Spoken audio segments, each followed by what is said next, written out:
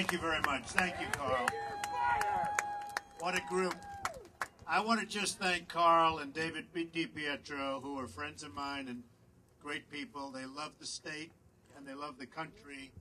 And obviously we know our country's not doing so well. Our country's in trouble, but our state likewise is doing very, very poorly. So I just wanted to be here to support you. You know, we're building jobs right now all over the world. And I'd like to be focused on New York. I'd like to be focused even in the United States. But so many things are happening outside of this country, outside of this state. And it's actually a shame. You know, New York State could be one of the energy capitals of the world. And your taxes would be going down to a point that you wouldn't even believe.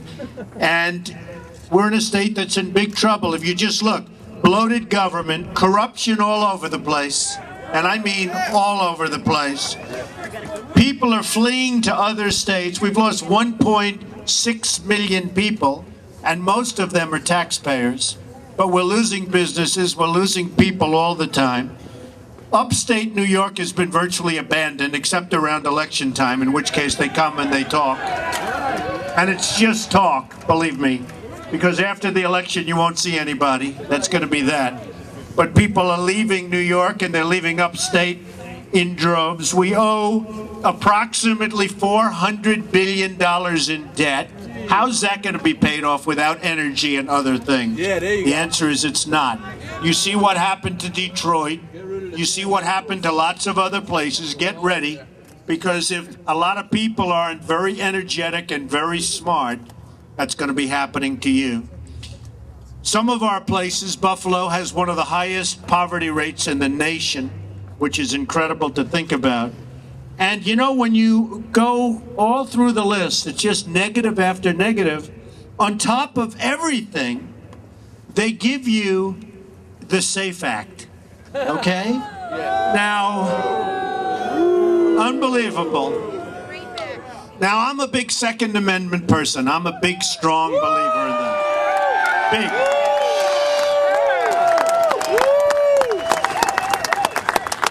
You have the constitutional right to keep and bear arms. You have that right. Yeah. And they want to take it away. And they are taking it away. Slowly but surely, they're taking it away. Now, they're not taking it away from the bad guys. Yeah. Because, you know, the bad guys, they're going to have their guns, and they're not going to register, and they're not going to do anything. Yeah. And they'll walk in, and they'll have the gun pointed right, and you'll be sitting there and saying, "Can we talk?"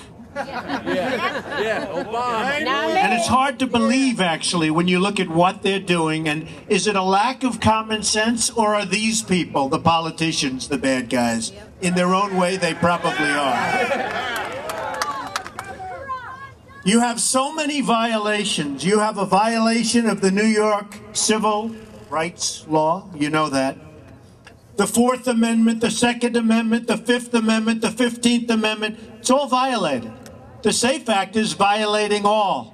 It was one of the worst drawn, most quickly drawn. It was drawn so quickly that at one point police officers didn't have the right to carry guns. They could have been arrested for carrying a gun. Why do they need them? And you know what? There's still really big questions as to even police and arms. So we've got to get smart. Now, I have a son and I have another son that are both members of the NRA. They fully understand the subject. And in fact, last night we had dinner, we had a long talk about it, and they brought me into a situation that was amazing. They were telling me things that are inconceivable. And I will say to this group of people, you're all hardworking people, you're all taxpayers, you're out there doing your best, and you're getting beaten up by either incompetent or very, very stupid politicians.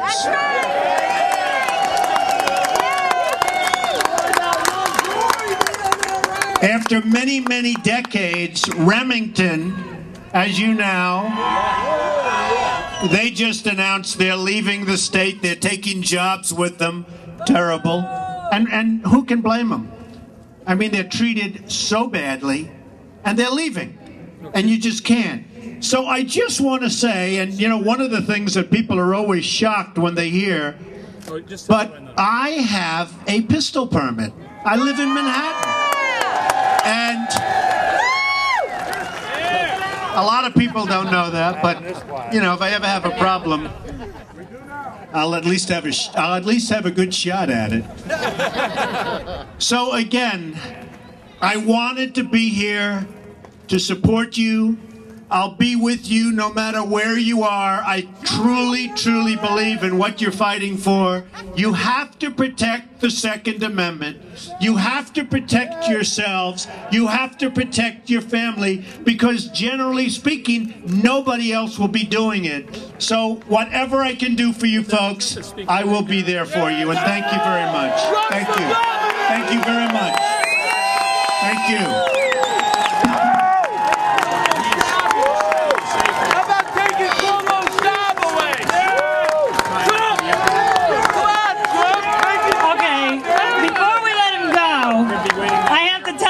That he doesn't know. Hang on. Here's what happens. At all of the rallies, everybody understands this is not a safe act. It's unsafe act. And every time you say the term safe act, it costs you $10. Now you said it 7 times.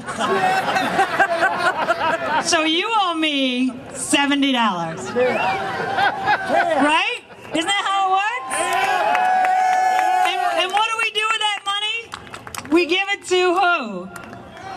No, we give it to the Leather Stocking Honor Flight to send our vets to D.C., right? That's what we do. And that's what happens. So you know. This is our Trump, who trumps their Joker. Everybody. Do we love Donald Trump? Take Cuomo's job away, Trump! Take it away!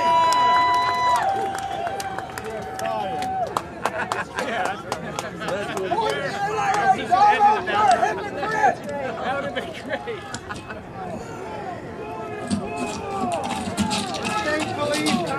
Did you see this? Yeah, I got one! It's the rules of engagement for today. And they're gonna confiscate your toys! Published by the state of New York. Anything that appears to be a weapon, including toy guns and other replicas, are strictly prohibited. What does this say about our government? Are they afraid of us? Yeah. Is our government afraid of us? Yeah. What's the matter with these people? They don't know a New York citizen when they see one. That's right.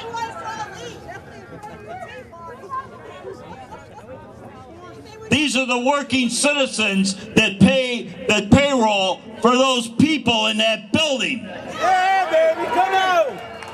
Reach it out, baby. It's on our backs that they passed that illicit budget last night.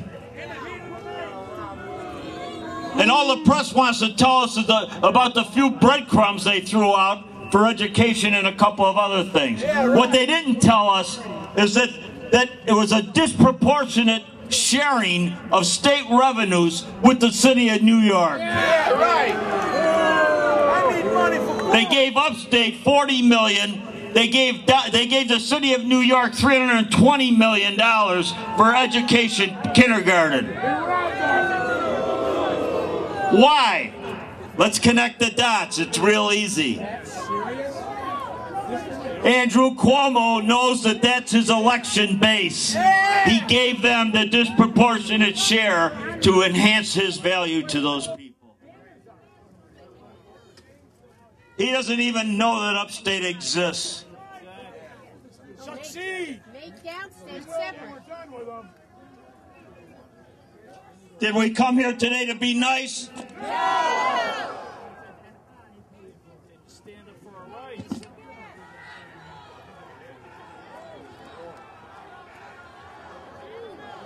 All right, let's just take a moment.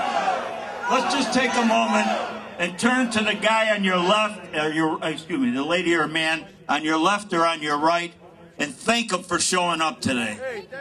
Thank him for making this great statement.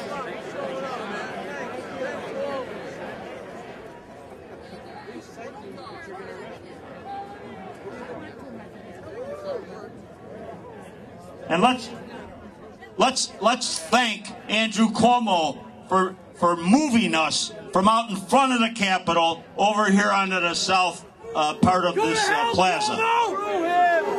Freaking hang him! Let's get him and hang him! Let's freaking hang him! They think they own us. And we believe in freedom. And we believe that you have to stop infringing upon our rights. And I don't want to direct all my ear at Andrew Cuomo, because I think we have to save a great part of it for the #1 rhino in the state of New York, Dean Skelos.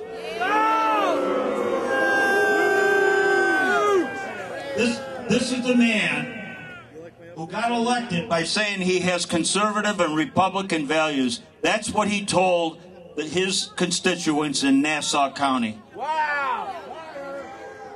He got elected that way. He got put into this office as the leader of the New York State Senate majority because Mr. Bruno selected him. Not because we voted for him, but because Mr. Bruno told the caucus that this is your guy. All right, so then all of a sudden he's the leader. He's the leader in what's known as 4 men in the room government today. It used to be 3 men in a room, but now they got this guy named Klein that joined the caucus. So Dean Skelos, after having made a little private deal in the back room with Andrew Cuomo, tells Cuomo, okay, send the bill through. I'll move it. And the bill... Maybe. I don't know yet. I need that other... I'm standing down here. Why? The bill, known as the Unsafe Act, Are you? comes through to Dean Skelos to make a decision.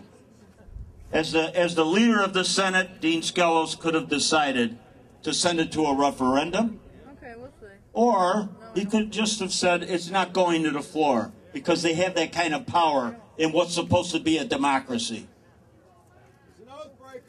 So what did he do? He let it go to the floor. Oh, I see you. Okay. He let it go to the floor to be voted on, I see you. and he took 8 New York State Republican senators, primarily from Long Island, but also one Cretan from Buffalo, and he brought them along, and they voted for the SAFE Act. Now, that's an unforgiving event. It should be unforgiving in just about every respect.